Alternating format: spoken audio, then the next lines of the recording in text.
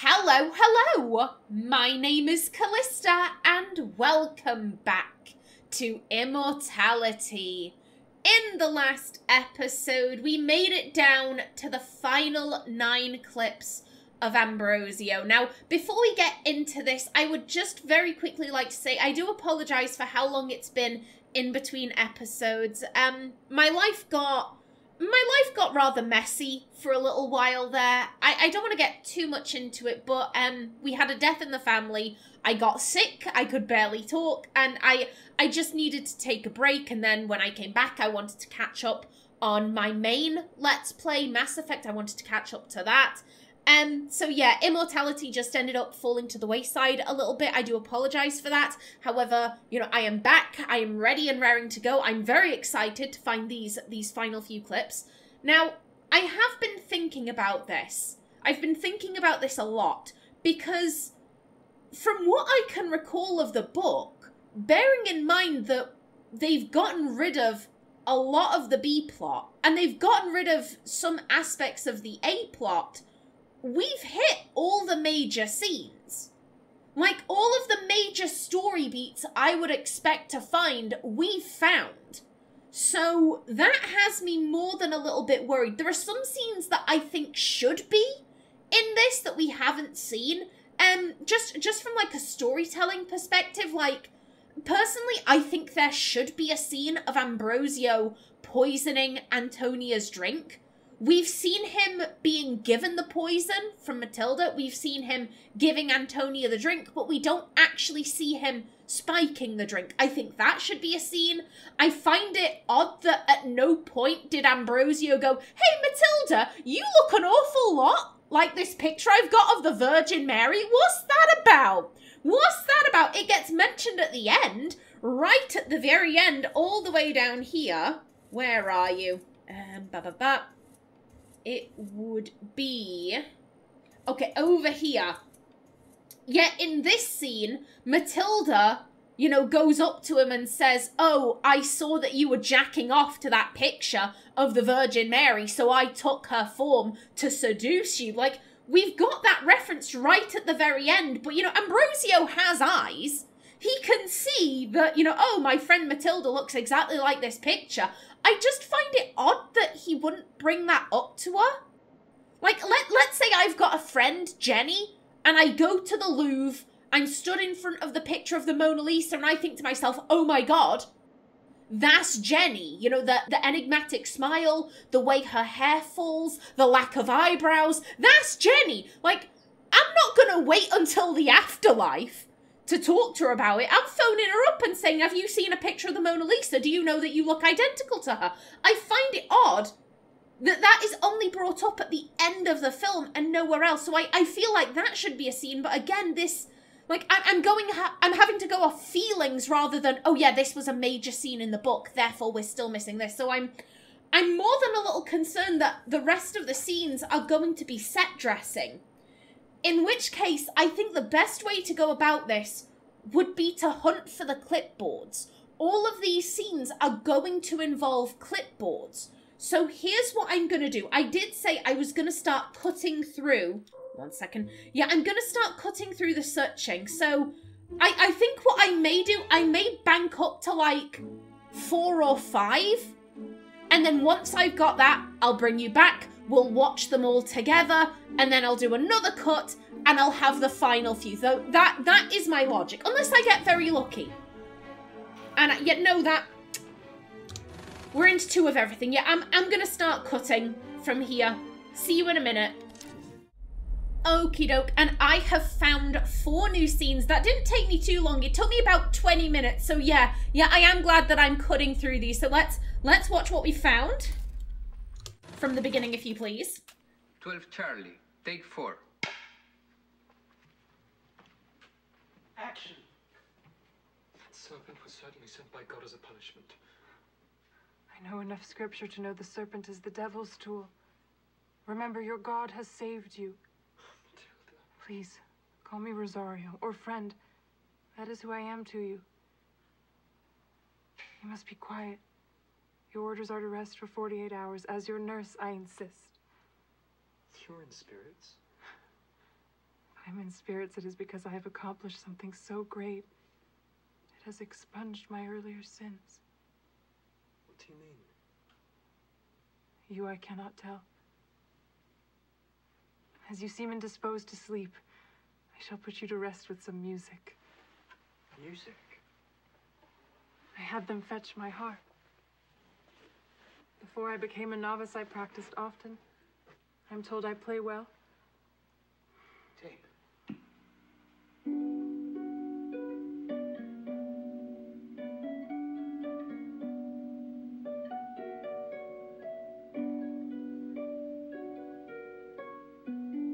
Touch the harp like you are touching yourself.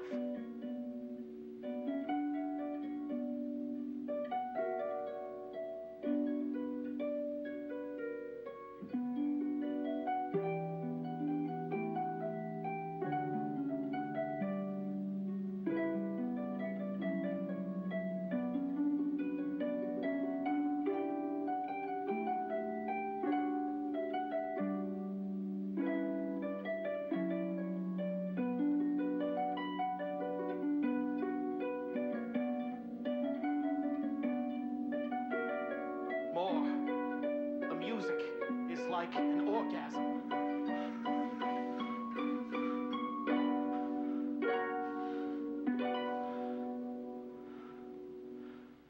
Wait. How is this possible? Yes. I'm the original of your Madonna. I had hoped to keep this secret. Before my life in the Abbey, I had many admirers. Believed that I paid them no attention. One was the artist Martin Galuppi. He petitioned me to sit for him, and I was compelled by my parents to agree. He gave the painting to me as a gift. Embarrassed by the blasphemy. Oh. We're good? Okay. We're moving over to the bed now. We'll finish the story there. Okay. Okay, so my first thought whilst watching her play, it was just a slight nitpick. The strings weren't moving. You could very clearly see that the strings of the harp weren't moving, so that was... I know that's a nitpick. I know that that's a nitpick, but it was taking me out because I'm like, well, clearly she's not playing it. This is just odd, but no, okay. Okay, so he did ask her, like, hang on a minute, why do you look... Okay, that's a relief. That's a relief. Like I said, Ambrosio has eyes. He has eyes to see. I wonder if then... Okay, yeah, I'm guessing that this is the same scene, but from a different angle then. Perhaps. Okay, yeah, it was filmed on the same day. Okay. The next one we got... If I... Aha, there you are. Oh, no, wait a minute. Wait a minute, there was a vibration. I will be back to you. Where... There was a vibration. See, it's taken me a minute to get into it. The vibrations, we can't forget about them.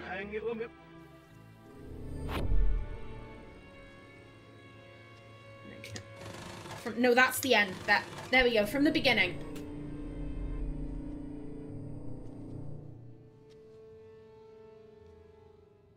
Mary didn't wear blue. And she wasn't a virgin. That's blasphemous. Oh, you have no idea.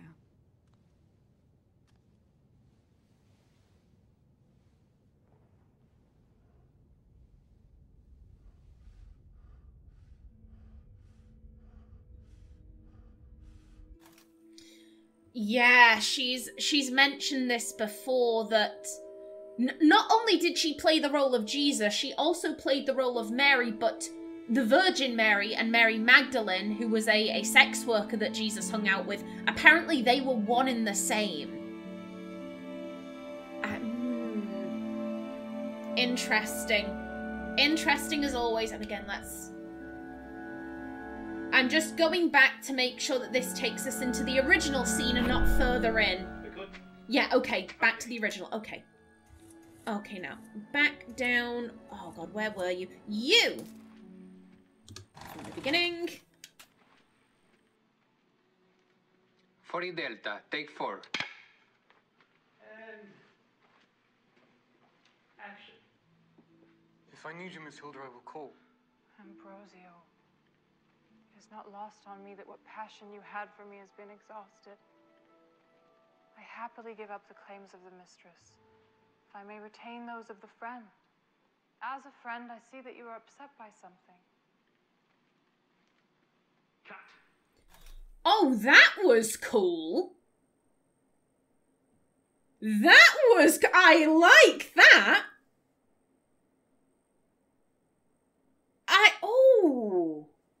I want to watch that again. I want to watch that again.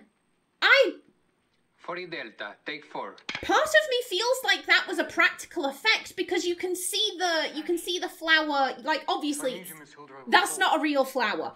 You can see that is not a real flower, that is fabric. And you can see at the end it's vibrating slightly, like there's someone holding it up and their hand is shaking. Not lost on me that what passion. Yeah, I'm just trying to figure out if this is a practical effect or something they're adding in. I happily give up the claims of the mistress, if I may retain those of the friend. As a friend, I see that you are upset by something. So you could, I think you could do that with strings, perhaps. Not the changing of the color. That could be lighting, or maybe they're making the color more vibrant. You know, with an after effect. You know, when they're editing the clips together. But if there were a string, you know, inside the vase, and then when she brushes it, you pull on the string, and that straightens everything up and pulls the petals taut. Maybe? I think that's how you could do it. The colour change.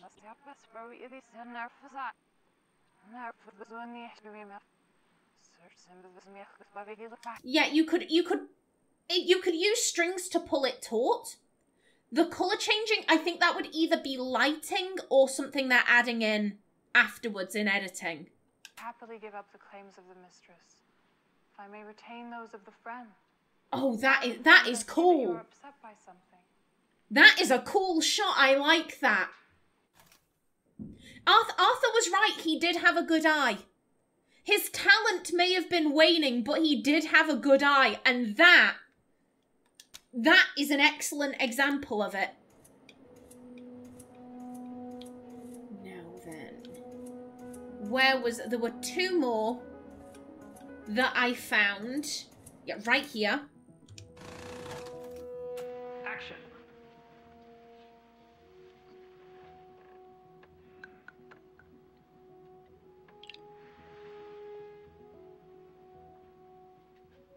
Cut. Third slate.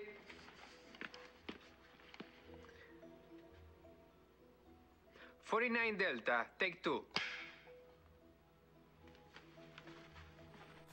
Okay, and so we did get a shot of him poisoning the drink. Okay, that's good. That's good. And from here on out, I'm like, I have no idea. It's all gonna be establishing shots. Those were my two ideas for potential scenes after. Hello. Action.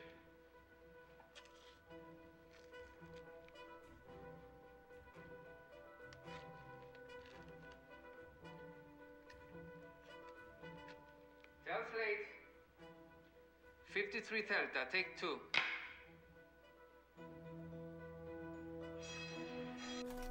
Okay, yeah, another establishing shot. Okay, but with that, we are down to the final 5. I think my plan for focus on the tail slates is going well. Again, I'm going to put in another cut here. When I return, we will have the final 5 clips. See you in a minute. Okie doke, and I am back. Now that took me a fair bit longer. I would say that took me close to around 35 minutes. I have found another 4. I wanted to save the last clip. I wanted that to be its own thing. However, I have found 4 more. Let's see what they are. From the beginning. All right, we're just going to roll on this one. And action. Satan's trick is that these pleasures, which at first may seem equal to that offered by God in heaven, over time reveal their emptiness, regret, and guilt, are the only pleasures left for the harlot and the whore. That magic that the poet speaks so highly of is soon just the rotting of animals in the street. You're thinking about the incredible sex you had last night. Robert, quick, come over here so she can look at you. I'm sorry.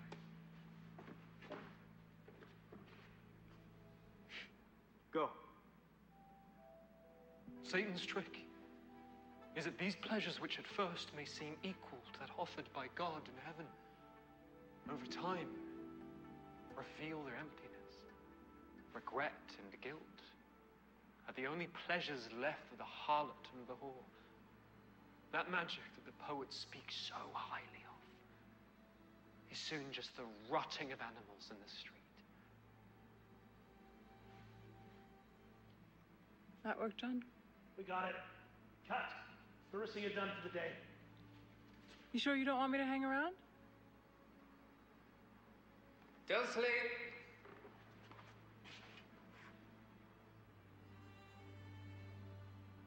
$27 apples, take 1.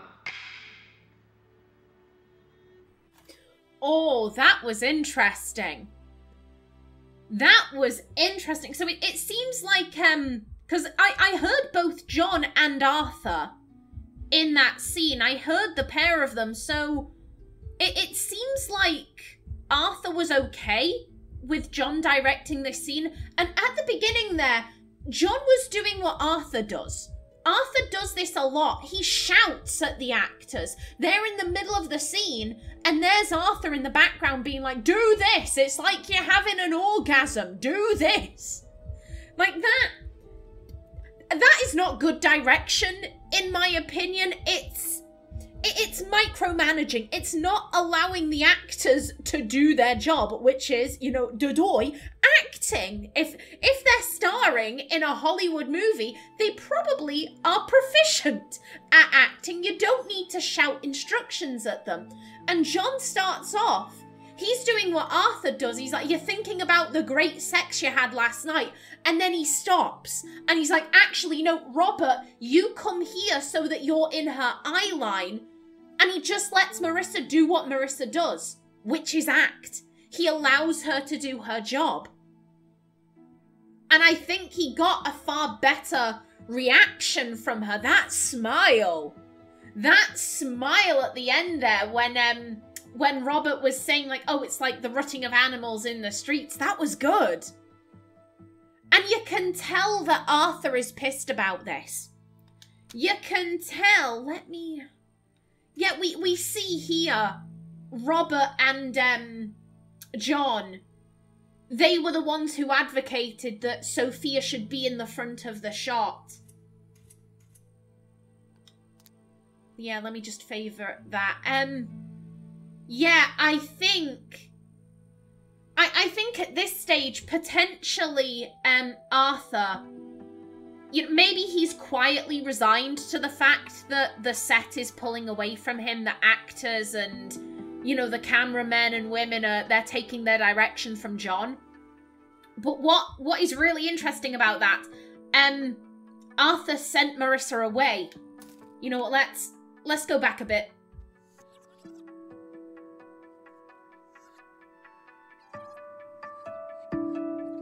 Yeah. That work, John? We got it. Cut. She takes her direction from John. Not the director from John. She's looking to him for guidance, and Arthur doesn't like it. Marissa, you're done for the day. Yet you can see her face. She's like, wait, what? You're dismissing me? You're dismissing me? Because we've seen in earlier scenes, Marissa always seems to be on set. There was a scene between Sophia and Robert, and after it finishes, Sophia says, can we go again? I had Marissa in my eye line. So Marissa just seems to be hanging about on set, and that wasn't a problem until she started getting a bit too close to John and she started looking to him for guidance. not Arthur. Arthur has shown he wants to sculpt Marissa. He believes Marissa to be an 18-year-old girl. He doesn't realize that, yeah, no, that 18-year-old girl died many, many years ago. You are looking at someone wearing her skin who is far older than you. Much, much older than you. And you're not treating her with respect. Whereas with Marissa and John, in a way, how do I put this? Arthur tried to dominate Marissa from the get-go. We see that in the early interviews where he's got his hand on the back of her neck. That is a power play move. He is saying, like, you are mine. You are here. I am controlling you. I have your neck in my hands. That is a very vulnerable position for Marissa to be placed in. He is showing domination. John's never really attempted to dominate Marissa. Quite the opposite, in fact. He's always sort of gone along with what she's wanted. She kept looking at the camera, and John's there being like, yeah, no, it's sexy, it's cool, let's do it, it's modern. He's followed her lead. In a way, I kind of view John as... Here's the thing, John was going after someone who he thought was 18. That is creepy. I think it would be wrong of me to say that it wasn't. No, it is creepy. He thought that Marissa was a very young woman, and he entered into a sexual relationship with her. That is creepy. However, in a way, I view Marissa as the instigator. And again, she's not actually 18. She's however many thousands of years old. In real life, if this was a real situation, let's, time traveling storytellers don't exist in real life. If this were real life, Marissa is 18, her brain is not properly formed, she cannot, the human brain doesn't properly, it hasn't fully grown until, the age of 24, 25, somewhere around there, and Marissa's brain is not fully developed enough. The onus would be on John. You are a grown-ass adult, don't fuck 18-year-olds. Yeah, she's legal, don't do that. Don't do that. But in the context of this story, I view John as the innocent. Marissa was coming on to him. Again, in real life, you say, no thank you, child. No thank you. Be gone from here. No. You cannot have my dick. Like, that is the appropriate response in real life. In terms of this story, John was some buffoon. Like, let's be honest. John was some dipshit who followed his dick and ended up in a relationship with a domineering, immortal god creature who can only view relationships as slave and master. Like, that's... Like I said, if this story were taking place in real life, I would have a very different response to John. But considering the story we are being told, I feel significantly more sympathy for John than I do Arthur, because John never displayed any desire to dominate Marissa. Whereas Arthur, from the very moment he met her, he was like, I'm gonna sculpt you, I'm gonna dominate you. Wait, you won't accept that? Oh, well, you can't hang around on set now, because you're taking your direction from John, and I don't like that. Even though I've been cool so far about you hanging around on set and absorbing everything, I don't like that you're taking your direction from him, so get off my set. Like, you can see in her face she's upset by this. You sure you don't want me to hang around? She looks to John. She's looking to John like he knows. Look at that face. That is the face of he knows. I've gotten in trouble for this, the prick. 27 apples, take one. Interesting that we see John's directing style developing, even here. Now then, where, pray tell? The issue is that they all... Oh, there we go, there's one of them. Yeah, because most of them are now tail slates. I'm like, which one was it? Where are all the new scenes? 41 apples, take one.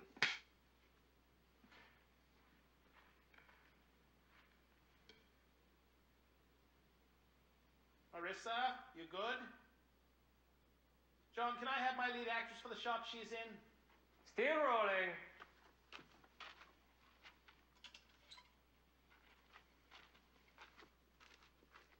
And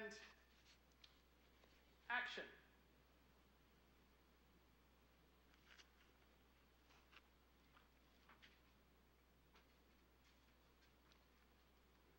Follow me.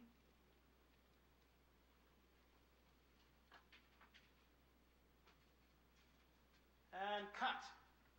Happy, John? Ecstatic. Good. One more to be safe. You're scary. She is scary, but not for the reasons you think. And again, Arthur's been like, okay, let's go. And Marissa's hanging around with John. She's busy with him. She's not paying any attention to Arthur, and that pisses him off. Ooh. Okay, here's one. Take one. Oh, hello. Action.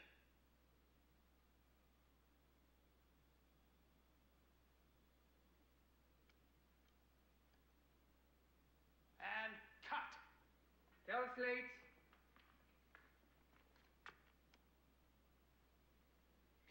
$55 Delta, take one. Okay, so yeah, that is after Antonia has been stabbed in the crypt. So that is the indication that yes, she wasn't dead.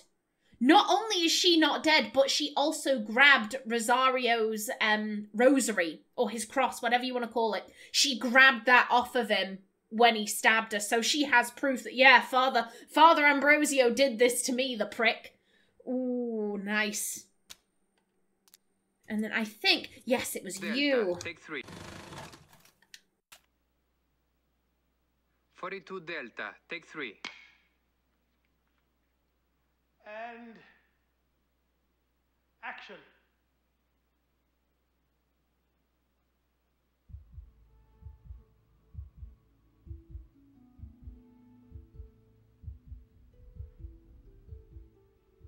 Cut. Print it. Okay, and that is where Matilda calls forth the devil. Yeah, literally, it's this scene. 42 Apple, take one. Let's just let it go on a little bit further, but yeah. So that's that scene. Okay. Okie doke. And with that, we are down to the final shot.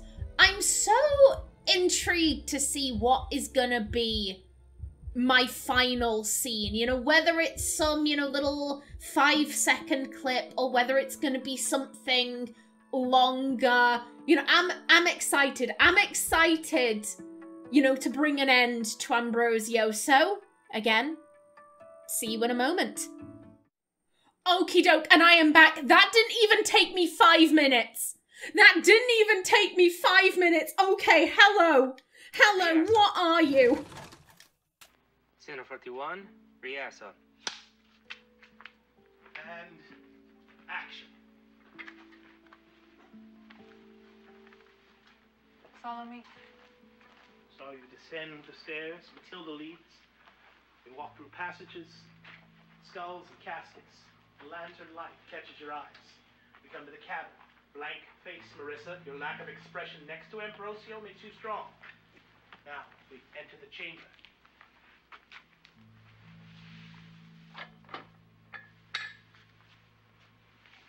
Undress. Apollinaire described Assad's Juliet as a new type of human, a woman with wings who will renew the universe. Have that strength, that moral power as you stand naked. No shame. Now, the ritual.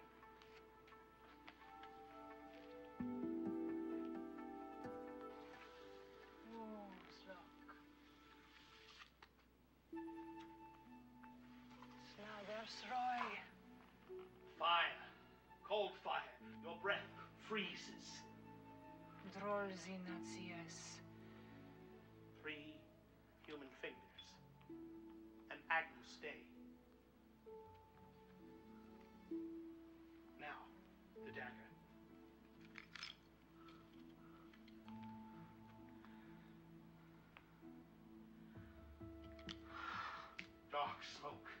crack of thunder. The ground shakes. He comes. The ground is still. Strange music fills the air. Satan appears. An unearthly beauty. The fallen angel.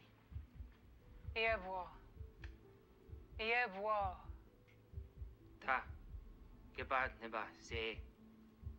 Zroizi wazi. Kyudze. Niamzie. Drolzi natsies.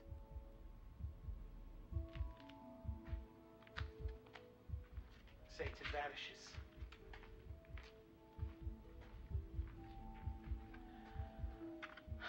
Lucifer was unhappy to help a monk, but I compelled him.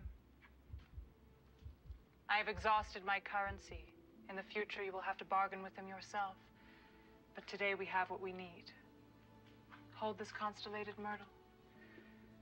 With it in your hand, every door will open to you.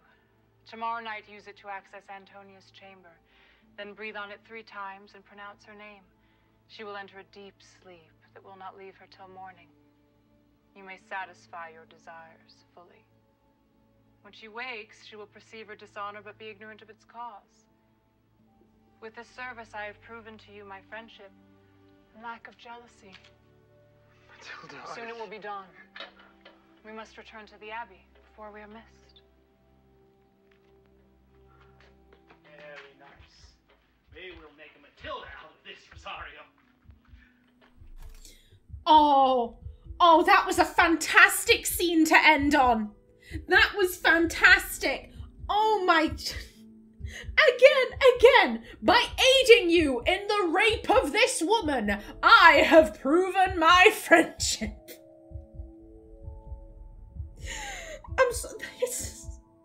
It's so absurd, I can't help but laugh. It's so absurd. And by aiding you in the rape, I have proven that I am not jealous. And Ambrosio's just there like, yeah, that makes sense. Ambrosio, you dipshit. You absolute dipshit, sir. Oh, very quickly, I want to talk about that final line that Arthur says. We will make a Matilda out of this, Rosario.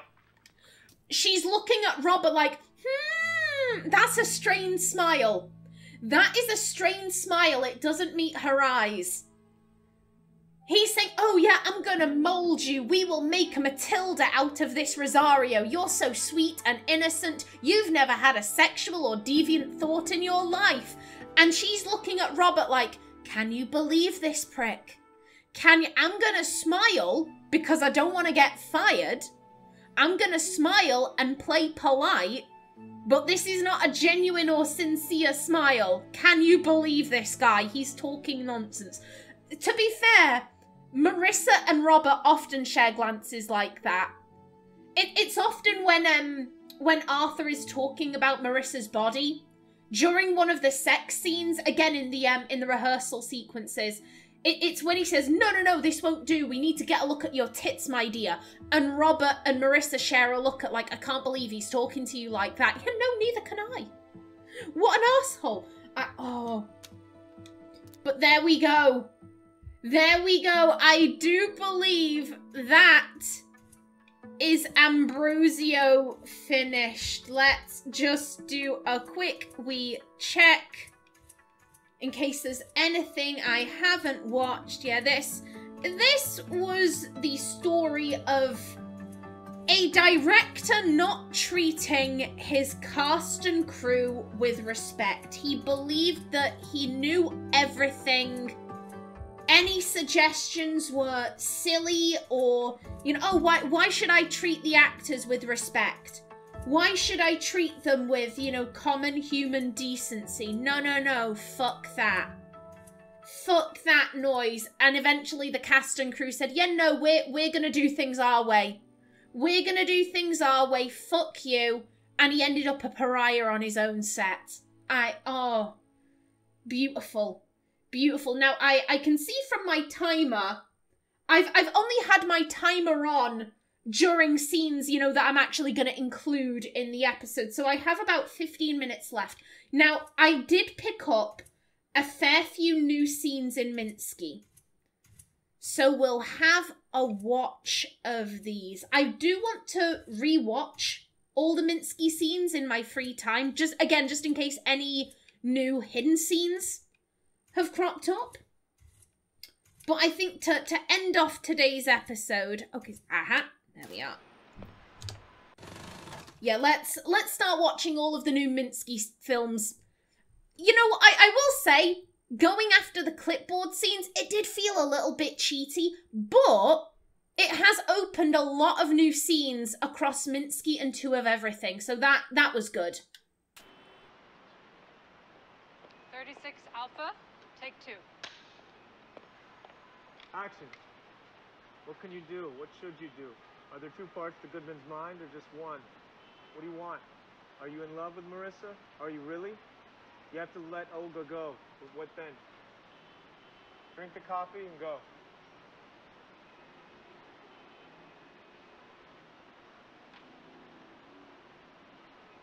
Cut!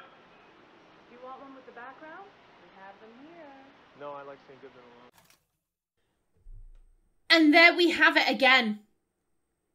We have that again with John. He uses the character names instead of the actors, except for Marissa. He's talking about, oh, you had to let Olga go. Are there two sides to Goodman or one? Do you love Marissa? Not do you love Franny? Do you love Marissa? I think that... how do I put this? I don't know if John is okay with Marissa's nature. Again, because Marissa / the One can only view relationships as slave and owner, you know, any idea of, like, being committed... To her, that's like, oh, you're stifling my freedom. You're stifling my freedom. So she has all of these affairs. And I still can't tell whether or not Johnny's okay with that. Like I think I've said this before. It could just be the fact that she's now fucking... Oh my god, it's been such a long while. What's your name? Carl! There we go. Carl Greenwood? Something along those lines, I believe. Yeah, it could just be the fact that she's screwing Carl, and John is like, he works on set, he's your co-star. You're doing it on our doorstep. You are shitting where we sleep. That's not good. That's, you know, that people are gonna get hurt. People are gonna get hurt in this situation. It's not like her going out to a bar and not coming home until 6 a.m. He knows she's fucked someone. He knows she's had sex with someone else, but it's someone that she's never going to see again. This is a guy that she sees all the time, and that John sees all the time. It's a recipe for disaster. Scene 2B, take 4. I will keep running this until we've knocked the charisma out of you, Carl. Goodman is as handsome as you are, but he's less aware of it. Action. All done? A couple 100 pages left. All that reading, you'll go blind.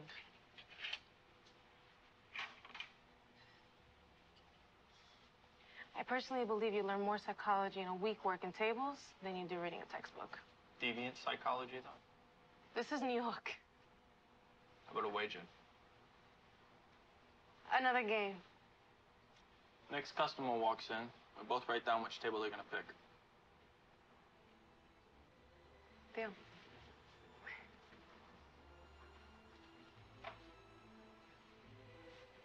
Where you get your shirts? They're nice.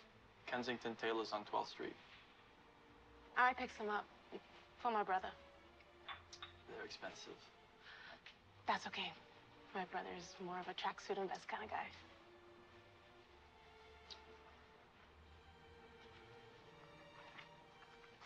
Oh, hey, Tony. I got a table for you right over here. Yep, right here. I'll get you some coffee, okay?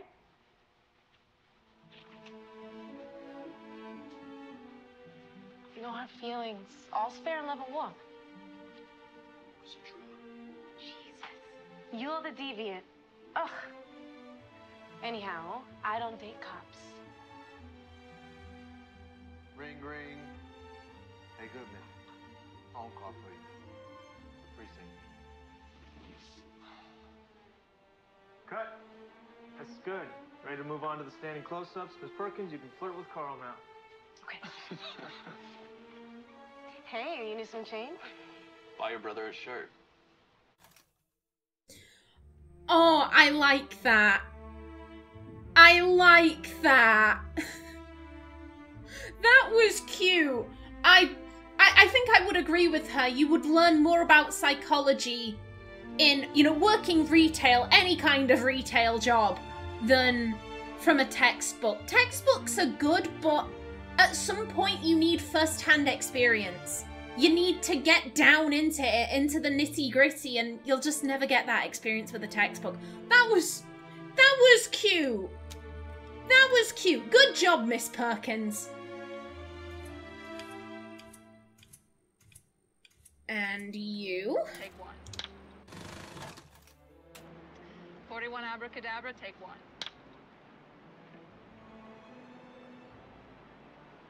Action.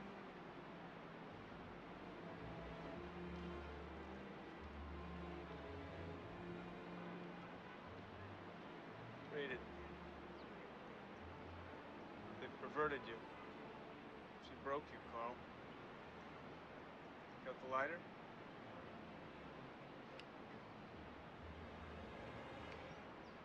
It's the worst thing you've ever done.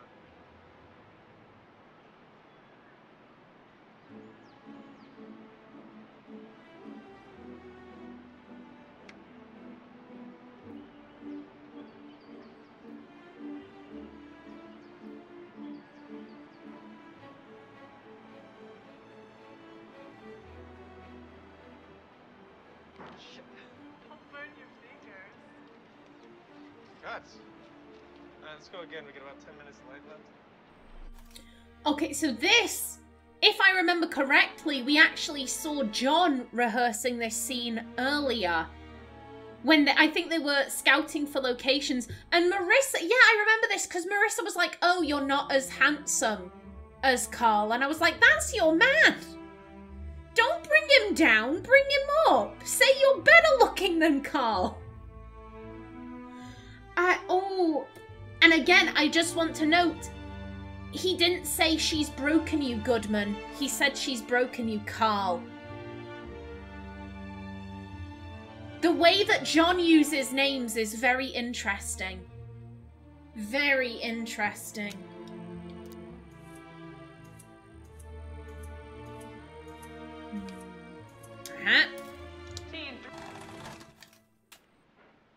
Action.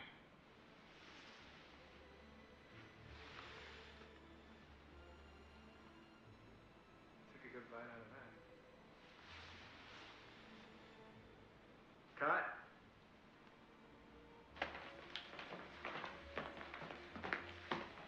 Tails? Scene 3D, take two. Okay, just another establishing shot. Goodman exploring the scene. Okay, so we've got that, but yeah, let's go from here. Let's go in actual order. Scene 20B, take one.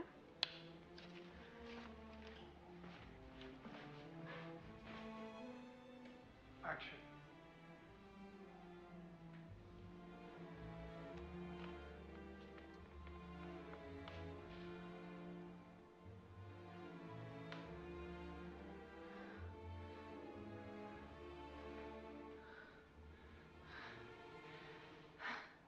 You can't talk now.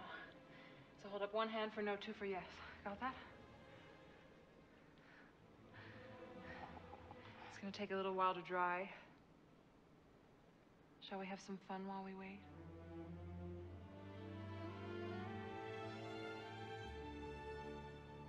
To understand me and Minsky, you have to know what it feels like to completely give yourself over to another person. Are you ready to do that?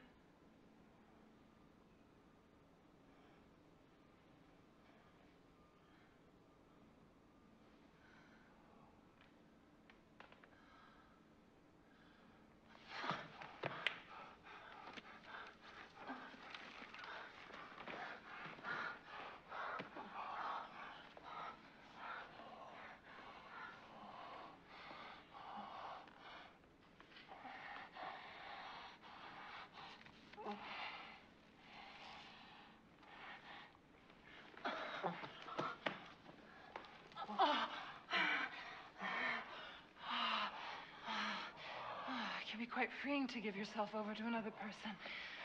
Whether you live or die is in their hands. That takes the weight off.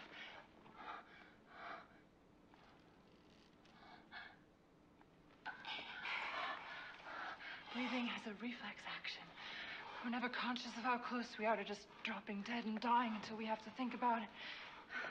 Art is about being aware of our mortality and transcending it.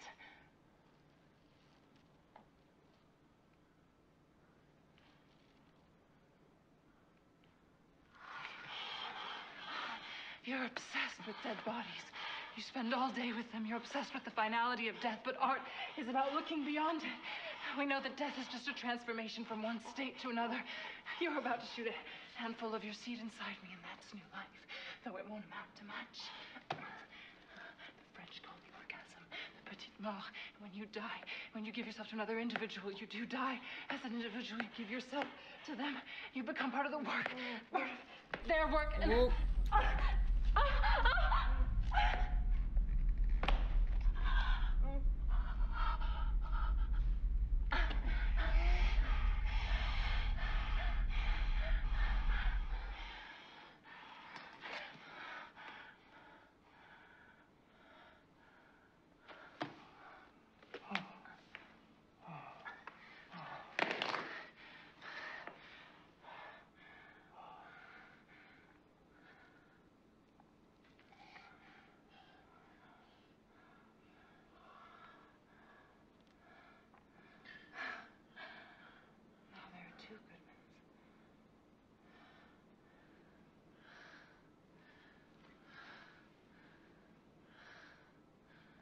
God, that was intense.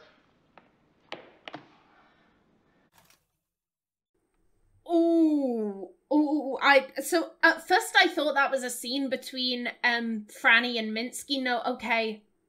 She's introducing Goodman to their world. I understand that, you know, the restriction of oxygen or the airways, whatever you want to call it, oxygen deprival.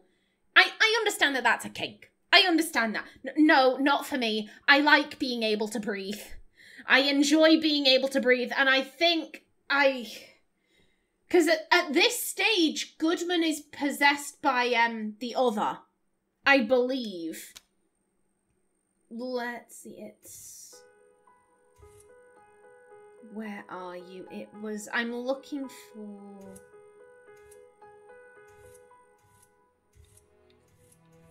Yeah, right here.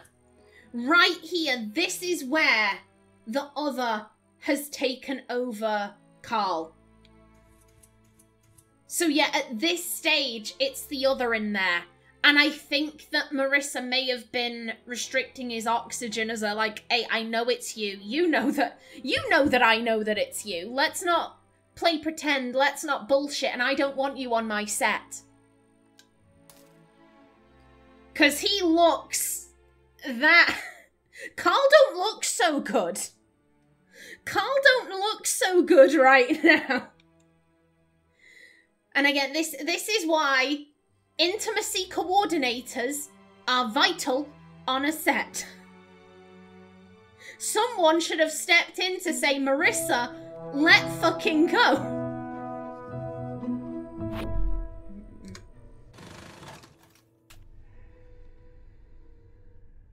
We've been here before.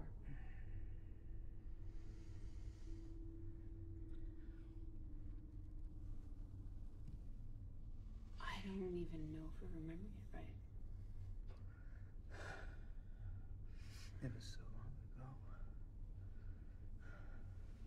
I wasn't trying to kill you. You were, I wouldn't be here.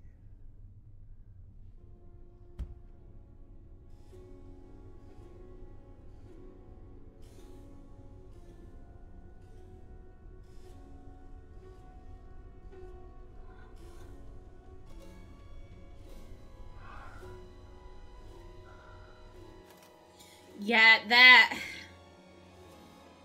The one clearly hates him, but at the same time, like, she's kissing him so lovingly. Their relation is toxic. Their relationship is toxic, but they keep coming back to each other because they're alike. They're in a world surrounded by people who live for a fraction of their lifespan. Their primary use for humans is as meat suits. They can't connect to them in a genuine way. No matter how much the one might try, she'll never understand.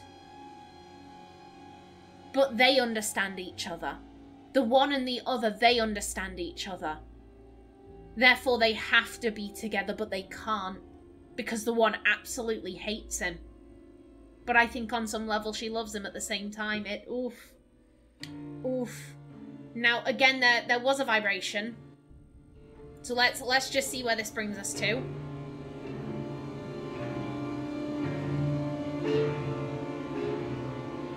Okay, yeah. Okay, so that's the original scene. Good stuff. Alrighty then. I am gonna bring this episode to a close right here. In the next one, we continue watching the scenes that we found in Minsky. But until then, please remember to like if you enjoyed, leave a comment below, and if you wanted to subscribe, it would be very much appreciated. I've been Kallista.